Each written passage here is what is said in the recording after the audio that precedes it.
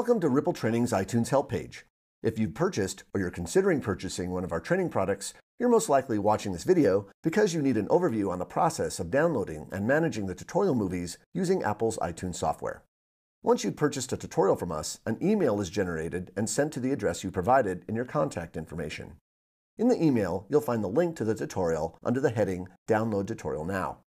If more than one product was purchased, multiple links will appear. The same links appear next to each product name in the item section. If you're on a Mac, clicking a link will automatically launch iTunes. If you're on a PC, you'll need to install and launch iTunes before clicking any of the links. iTunes for Windows is available as a free download from Apple. The next step is to verify the version of iTunes you are running. Apple made significant changes to the interface in version 11.2 that affects how the tutorials are accessed. From the iTunes menu, choose About iTunes. If you're using iTunes 11.2 or later, keep watching. If you're using an earlier version of iTunes, check out our iTunes help page for further instructions. In the upper left corner of the iTunes interface is the library. The library is where all your media is organized by category: music, movies, TV shows, and podcasts. The tutorial you purchased will appear in the podcast section. To view and download your tutorial, select the tutorial from the list, then make sure the My Podcast button is selected. The name of the tutorial appears at the top of the window, along with a single episode that is downloaded automatically. In this case, a PDF labeled Important Please Read. I'll come back to this document in a moment. For those of you new to podcasts, only the first episode is downloaded to prevent your drive from filling up with content you may or may not want. You'll therefore need to download the remainder of the podcast manually. Click the Feed button in the upper right in order to view all the movies in the podcast. You can now download individual episodes by clicking the cloud icon to the right of the episode name. However, it's much faster to download them all at once by right-clicking on the podcast thumbnail in the podcast list and choosing Download All. To monitor the progress of the downloads, click the Downloads button in the upper right of the interface. A window will appear displaying the status of each episode as it downloads. If you're on a slower network, we highly recommend that you turn off Allow Simultaneous Downloads, as this option could cause timeout errors.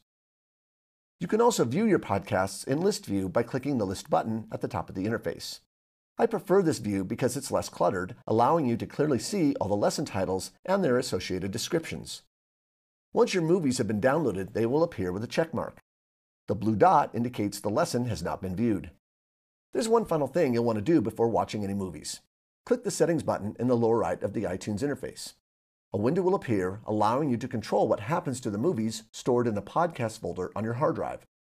Unless you want your movies deleted after you've watched them, we highly suggest turning Delete Played Episodes off from this pop-up menu.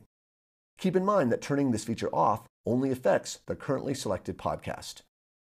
You can also set this option up as the default operation for any future podcasts you download by clicking the Defaults button. Again, simply turn off Delete Played Episodes and you won't have to think about it again. Before watching any movies, double-click on the episode labeled Important Please Read.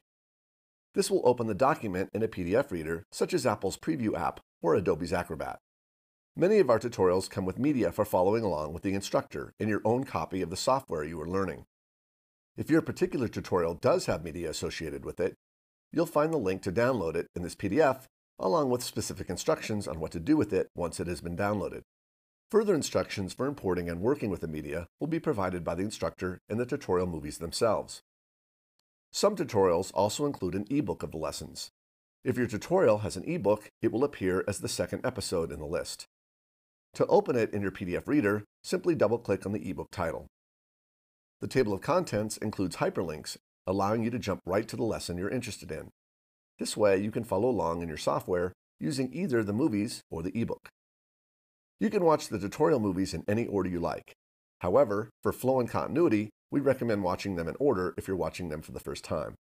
You can watch the movies directly from the podcast section, but for maximum playback and searching efficiency, we recommend that you create a playlist for your movies.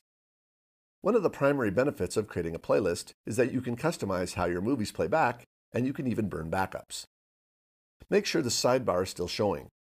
Click the podcast title to select it, then click and drag the entire podcast into the sidebar below the playlist section. A green plus icon will confirm you're about to create a playlist. Release your mouse. Then click the Add to Playlist button on the window that appears. A playlist is created and named according to the podcast title. If you wish, you can rename the playlist because playlists appear alphabetically in the sidebar. The movie playback order can now be rearranged, given ratings and other criteria. Perhaps most importantly, movies in a playlist will play back sequentially without stopping, providing you with uninterrupted viewing of the entire tutorial should you choose to watch all the lessons in one sitting. To watch a lesson, simply double-click on any movie in the list and the movie will begin playing on your display. Use the on-screen controls to fast-forward, rewind, or pause the movie. To access the chapter markers, click this button. Press Escape to return to the playlist. To create a backup on DVD-ROM, select the playlist, then from the File menu choose Burn Playlist to Disk. The Burn Settings window will appear. Choose Data CD or DVD, then click Burn. When prompted, insert blank DVD-R media into your Mac or PC's DVD burner. If you lose your movies due to a drive failure, you can drag the movies from your optical media back into your iTunes library.